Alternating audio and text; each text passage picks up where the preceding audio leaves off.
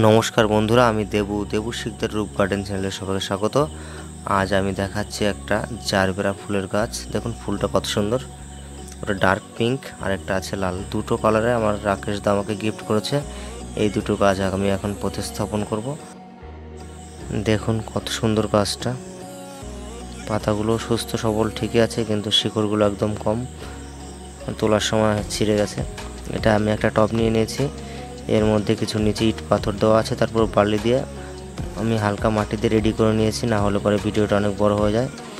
আর যে মাটিটা দিচ্ছি এর মধ্যে আছে জৈব সার, গোবরের সার আর কিছু ঘাস পচানো সার, আর আছে বেলে দোআঁশ মাটি আর কিছু 10% মতো বালি।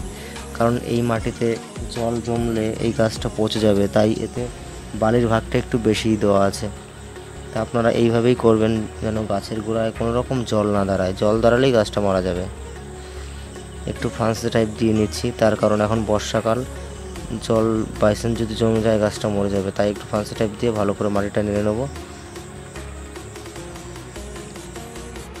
সবাইকে অনেক ধন্যবাদ আমার ভিডিওটা দেখার জন্য। আর আমার চ্যানেলে যারা নতুন তাদের অবশ্যই বলবো আগে আমার চ্যানেলটি সাবস্ক্রাইব করে বেল আইকন বাজিয়ে দেবেন। বেল আইকন বাজিয়ে দেওয়ার সময় একদম উপরে যেটা দেওয়া আছে অল, ওটাই ক্লিক করবেন, তাহলে আমার সর্বশেষ ভিডিওর আপডেট সর্বপ্রথমে পাবেন।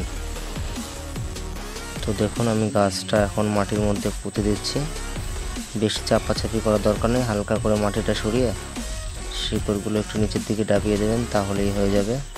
গাছের শিকড়গুলো একদম কম, তো কিছু করার নেই, এই অবস্থায় আমি পেয়েছি গাছটা। উঠানোর সময় হয়তো ছিঁড়ে গেছে।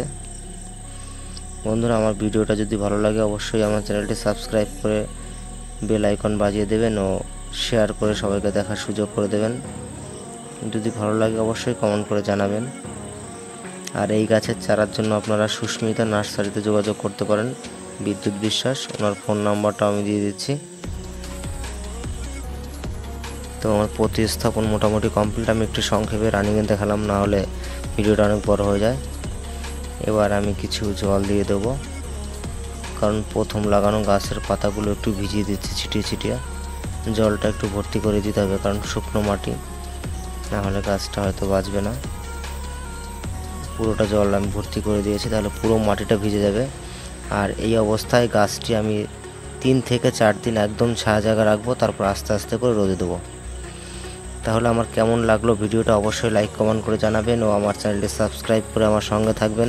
সাবস্ক্রাইব করার পরে বেল আইকন বাজিয়ে দেবেন, তাহলে আমার সর্বশেষ ভিডিওর আপডেট সর্বপ্রথমে দেখতে পারবেন। সবাইকে অনেক অনেক ধন্যবাদ আমার ভিডিওটা দেখার জন্য, ও লাইক শেয়ার তো অবশ্যই করবেন, যদি ভালো লাগে কমেন্ট করে অবশ্যই জানাবেন। আর এই গাছের চারার জন্য আপনারা সুস্মিতা নার্সারিতে যোগাযোগ করতে পারেন, ওনার ফোন নাম্বারটা আমি ডিসপ্লেতে দিয়ে দিচ্ছি, আপনারা চাইলে ওখান থেকে যোগাযোগ করে নেবেন। সবাইকে অনেক অনেক ধন্যবাদ আমার ভিডিওটা দেখার জন্য।